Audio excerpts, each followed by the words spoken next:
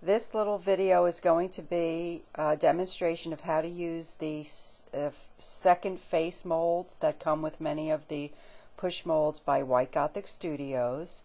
You simply fill the little mold with clay, roll up a little ball, press it, and release. Most of them come out very, very easily.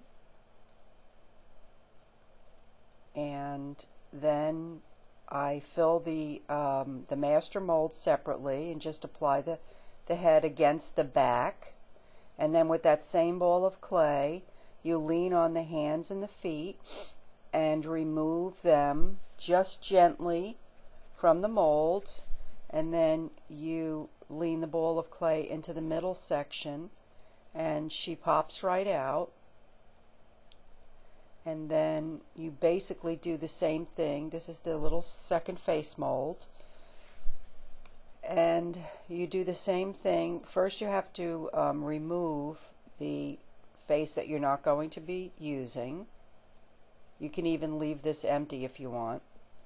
And then the same thing. I just tap on the hands and the feet to just gently loosen it from the mold.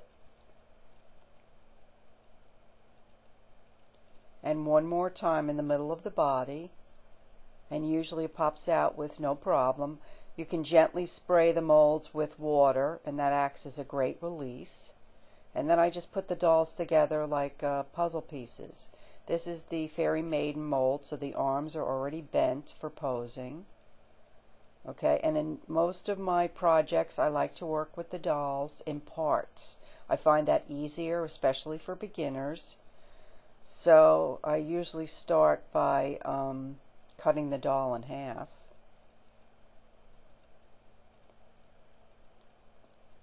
So I just use the same basic two tools in the whole project, the X-Acto knife and the dental sculpting tool.